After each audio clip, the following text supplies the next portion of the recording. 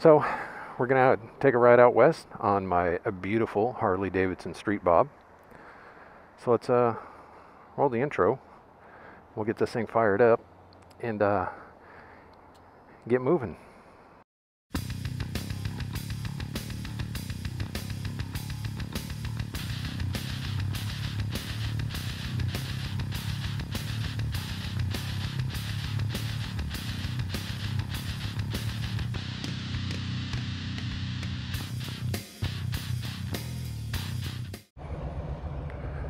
So it's supposed to get up to 81 degrees today. What time is it now? It's 10 o'clock. It's supposed to get up to 81 by about 2 or 3 o'clock in the afternoon, so it's perfect riding weather. A little bit warm. Maybe I should have brought my lighter jacket, but I got the vents open. So check it out. I had to get a new GPS unit because my old one that I used to ride with all the time it wouldn't update, or I could update it, but I just don't have a PC to update it to the latest firmware and the maps and everything, so I just said screw it and bought a new one. Actually, I like this one a lot better. Anyways, let's get going, shall we?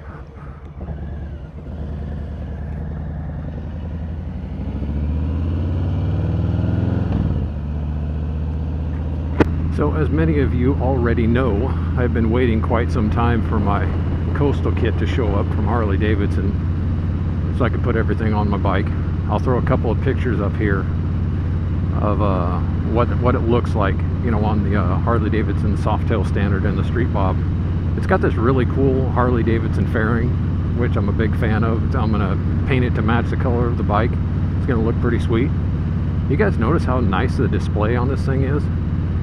Unfortunately, it's not it's not showing me actually being on a road right now. Huh, strange. But the coastal kit comes with the fairing, obviously that's the big part, and it also comes with a different seat with a nice nice two-up. You know, it's got a passenger seat for a passenger on it, obviously.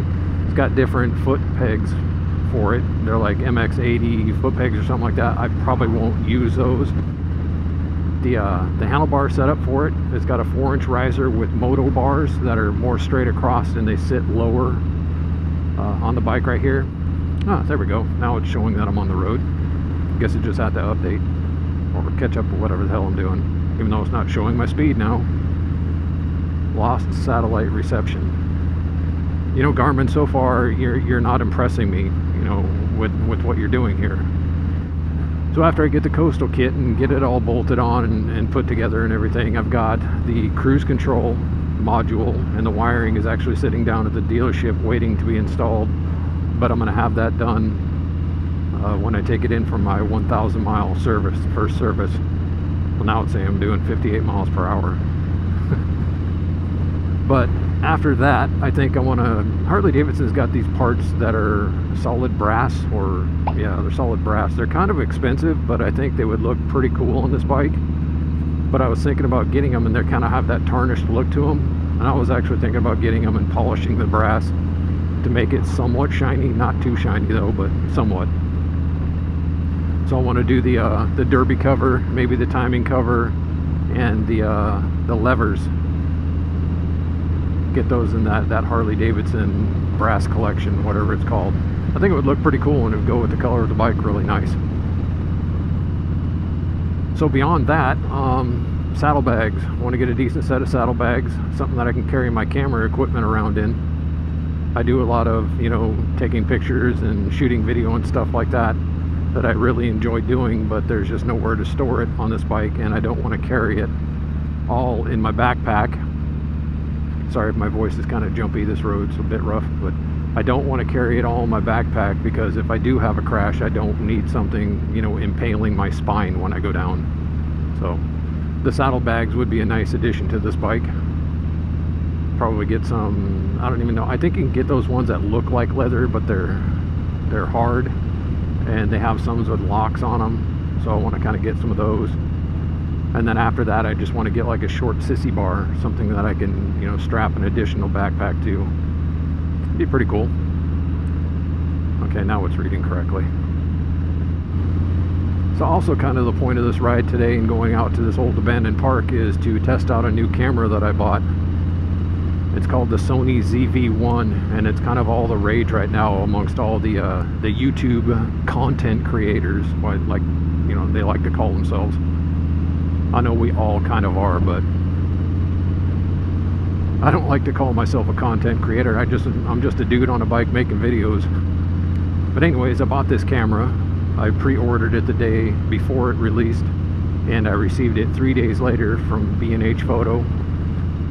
And at first I wasn't at all impressed with it, because I like to have full manual control over my cameras when I'm shooting photography and video. You know, I'll run ND filters. I like to set up the aperture, the ISO, everything myself. And you just can't, I mean, you can kind of do that on the ZV1, but it has its limitations. I guess I'm just too used to working with actual real cameras, and when you start to take features and, you know, the ability to change things away from a camera, I feel like I'm kind of, I don't know, down-stepping a little bit, like downgrading the camera. But however, I've been playing around with this little camera, and it's really actually kind of pretty neat. It's got this feature on it called background defocus, and it's a special button right on top of the camera that what it does is it opens the aperture wide up, and it speeds up the shutter speed. That way it doesn't overexpose the image, and it allows you to basically defocus the background of things, which is a really, really nice look when you're doing filming and stuff like that.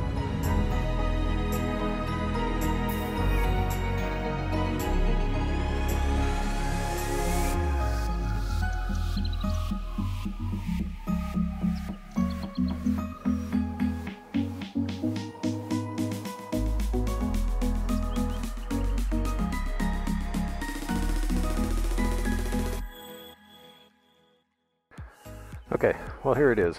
This is the Sony ZV1. This thing is like all the freaking rage on YouTube right now as far as new cameras are concerned, because this was created specifically for content creators. You know, those people that like to stick a camera in their face all the time and post videos on YouTube, which is cool, but that's not me. Let's make sure I'm not forgetting anything, and let's go exploring, shall we? Yeah. Alright, well, this is Eschbaugh Park, the abandoned Eschbaugh Park. Not exactly sure what this place is. Dangerous fish screen, no trespassing. Whatever that means, whatever kind of business they got going on back there. But it's a pretty cool place. I guess, you know, kids probably used to go swimming down here. Last time I was here, I was probably 4 or 5 years old, so it's been a long time. Oh gosh, 40 years ago. But this used to be a pretty cool place for families to come and have picnics and things. We're gonna go walking back here and see what's left of it. As you can see, let's see, right over there, that fireplace structure, that probably used to be a feature of the park when it was still open. Probably had you know, picnic benches around it, and people can come out here at night and have a fire and, you know, cook weenies and all that good family stuff. But it's now since abandoned. You can't even, I mean, you could walk back there, but the weeds are so high. They're about 4 feet tall. So let's go over here.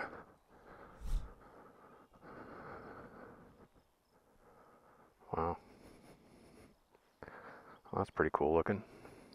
I don't know if you can guys see that on the camera, but look at that. Look at those plants down in there. Just going with the flow. Pretty cool. Sure, it would be cool to take off all this gear and just jump right in there. Holy crap. I just leaned on that and look at it. Wow. Yeah, that's not safe. Moving right along. And I think if I lived over here in this area, I'd probably be over here quite a bit.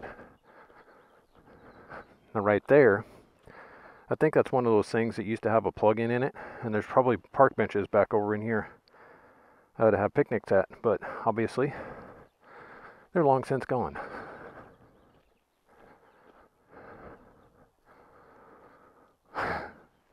It says no diving. That's definitely left over from the old days. So this is the place where people used to come up here and swim down in there. I have vague memories of doing it myself.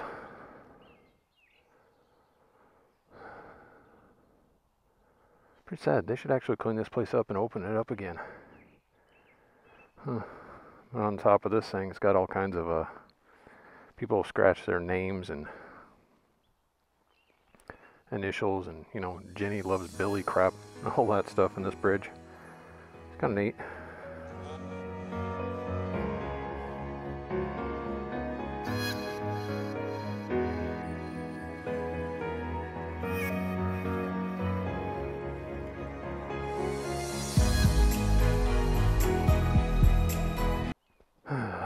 What does this say? Danger. Steel plate. I like stuff like this because you can look and see where it used to be the you know, the dividing lines for the lanes in the road. Hasn't been used in a long time though. But that would be a really cool spot. Park a motorcycle down there and take a picture of it. But this is the other side of the bridge. Long since reclaimed by Mother Nature.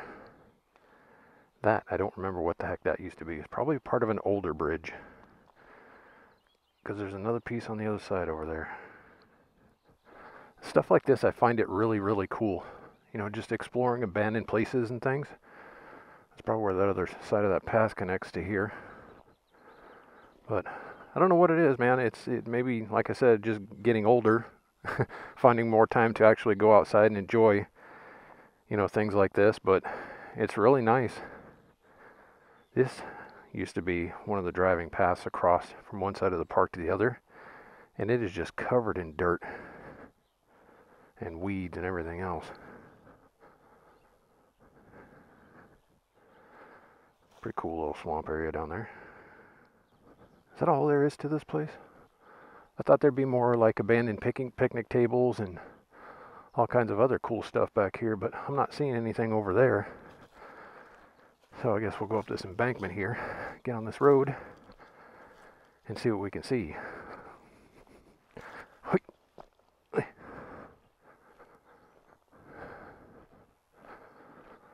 Man, I'll tell you what, walking around out here in full riding gear is pretty warm. It's a good thing I brought some water. Getting thirsty. You know, it's funny, this when I was thinking about making this video, I'm like, man, this is just going to be a selfish video, but it's all good. I had to get out here and actually bring this camera out here and do some real world testing, and the only real way to do that is to actually record and then upload a video onto YouTube just to see how the footage looks. Now what I'm seeing, just staring back at myself here, it looks okay. I mean, I can't really tell, although I'm sure that the top of my helmet is way overexposed, but what are you going to do about that? It's a white helmet. So, switch it to this side. Yeah, still overexposed along with some of the sky back there.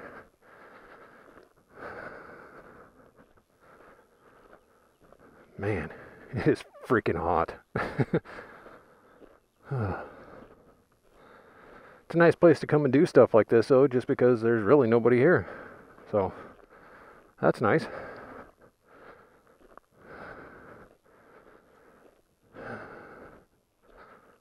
Honestly, don't know how some guys do this. Walk around with the camera out at the end of their arm and pointing it at themselves for extended periods of time. I'm sure their arms got to get tired. But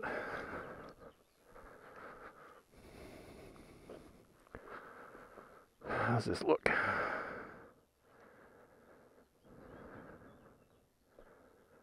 It's got a nice blurry background. I think so. Looks pretty blurry. That is called bokeh. For those of you not in the know. Or bokeh. It's basically a camera terminology for how nice and blurry the background is back here. You got your subject matter, obviously, you know, up front, center, and then the background. A little bit of separation, so you're separating your subject from your environment. Not that I'm a professional, I'm a noob when it comes to camera stuff, but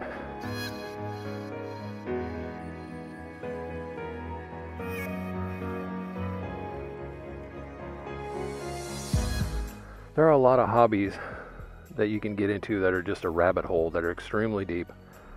I did that with many things over the years, you know, starting with cars and then guitars. You know, I even had a run when I was younger with like radio controlled cars and model building and, you know, just all kinds of stuff. And then later on in life, when I moved back up here to Washington, I got into guns pretty big, and I had a substantial gun collection. Now I know there's probably some guys out there like, ooh, guns icky and stuff, but that's, you know, to me, guns were tools and they were a hobby. I like to do a lot of target shooting. I do have a concealed carry permit and I do carry a weapon on me. But in my opinion, my honest opinion, you know, I owned AR-15s, many of them, and a lot of people like to call those things like assault rifles, and I don't see them as assault rifles. Personally, I don't own any assault rifles. All of my guns were for, you know, either target shooting or for defense. And even then, it was really only one weapon, and that was the one that I was carrying on me at the time that I considered for defense. Anyways, talking about other hobbies and things, let's see, what else have I got? Oh, well, here recently, within the last year and a half, 2 years, it's been cameras, and I've just gone down this huge rabbit hole of cameras and things. And what's really nice about it, to me anyways, is that the fact that I can use these things all the time, where something like shooting and stuff like that really didn't, it required you to always go somewhere. A lot of times you have to have a permit or permission to go on somebody's property to do it, and it was just a huge pain in the butt. I still have some guns left, I just don't go shooting anymore. It's just fallen out of interest for me. But, oh, hey birdie. Anyways, the whole rabbit hole. Motorcycling is the same way. You go down this big rabbit hole of bikes that interest you, things you like, you know, and you end up spending a lot of money on it. But motorcycles are also really cool because in the fact that you don't have to go anywhere to do that hobby. As a matter of fact, when you're doing that hobby, you are going somewhere. So it's really pretty cool. Cameras is the same thing. Just, you know, the little GoPro, that's a camera. What do I do? Ride my motorcycle. I like riding my motorcycle. What do I do? I like filming stuff. So, you know, GoPro, motorcycle, win-win. Man, it's been a great day so far.